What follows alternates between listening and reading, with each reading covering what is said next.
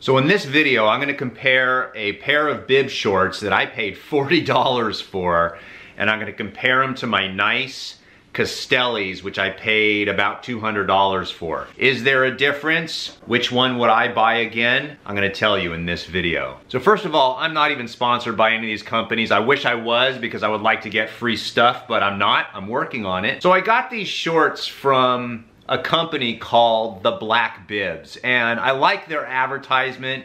It basically is the simplest bib shorts you could find. There's no advertising on it. They don't have the black bibs. On the back, there's no emblem of a company that you either can't pronounce or that you don't use. The quality I'm going to discuss in this video, and I'm going to compare it to a race bib shorts that I have from Castelli that I actually paid quite a bit of money for, about $200. So first of all, let's do the most important thing, is how comfortable are these $40 shorts?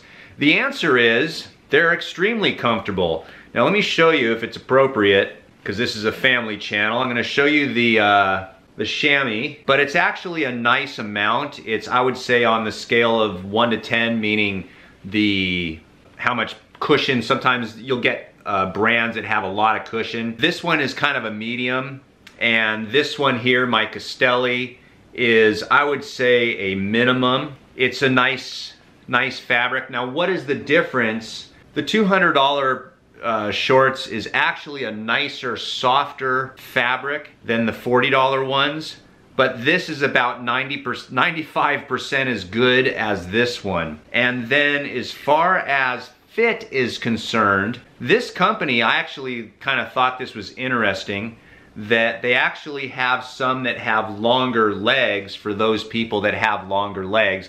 It's not me. I just got the regulars, but as far as the fit is concerned, right where it attaches to your thigh, it doesn't have any type of adhesion or glue tape to it, whereas my race bibs actually have this kind of fabric and that you could actually see through that secure it to my legs. As far as the stitching is concerned, with this $40 brand, it actually looks kind of the same when it comes to the stitching. And if you've ever had a pair of bib shorts that the stitching is just in the wrong place, you know, this is actually fairly equal as far as the stitching is concerned. As far as quality of the actual fabric, I have had this for a number of months now, and it's actually holding up quite nicely. The fabric, it's hard to tell, but I would say that there's,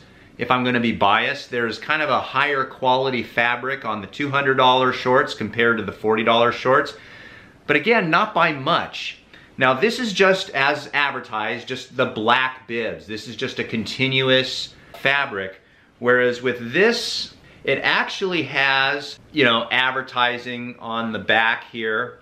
It also has their emblem all over the place. And on the side of the thigh, it's got these dimples. I don't know if you can see in the light. You know how a golf ball has the dimples for airflow? Well, this $200 race bib actually has that on the thigh. So in theory, marginal gains and stuff like that.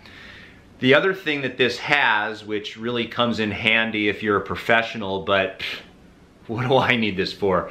On the back side, you see that it actually has a little pocket right here, and what that's for is your race radio. Why do I need that? I don't need that. As far as the shoulder strap, sometimes the shoulder strap will kind of get you. The $200 bib shorts has this kind of elastic type of strap for your shoulders, which I really like. It's really nice. $40 bib shorts, of course, don't have it. They actually have the stitching right here, right where it actually hits the top of your shoulder, but it's not really an issue, and of course it doesn't have anything for your race radio. So overall, when you compare a $200 pair of shorts to a $40 pair of shorts, it should not be equal. I don't believe that I should be getting the same value that I'm getting by spending 5 times less. However, Something to consider is you can buy 5 of these for every one of these. And that is kind of convincing. And if it's 95% as good as the super expensive bib shorts, I have to say this Black Bib Company, they sold me. These are great. Would I ride 100 miles in them? The answer is yes, I would. But because I still have these, you know, it's probably more psychological, but these just kind of fit me like skin, and these fit me almost like skin.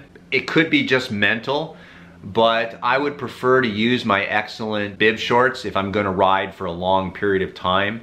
And that may be just because I have them and I like them. They're nice. It's always fun to have quality. I have to say, I'm gonna put a link down below, in a sense to endorse this company, but if you're looking for new bib shorts and you're looking at this company trying to figure out, well, what am I getting versus what I already have? Like I said, if you ride multiple days in the week, you know, and 4 or 5 times a week, you could literally, for $200, get 5 of these bib shorts for the price of 1. And I think this company has essentially nailed it in terms of the quality. The one thing about it that is, you could say, a disadvantage, really, but I'm not sure if it really is, because who's going to return bib shorts, is they give you, I think, 1 week. They actually explain on their website that they are a small company. They're doing this, no advertising on the shorts, and because it's a low price, they can't be dealing with all the big company problems of returns and stuff. So if you buy these bib shorts, I believe you have a certain amount of time, I think it might be a week, where you're supposed to try them on with your underwear and see if they fit. And if they don't fit, you have 1 week to return them. For 40 bucks, if they fit just as good as any other bib shorts, I say, once you find out if you like them, then buy 5 pair. It's totally worth it.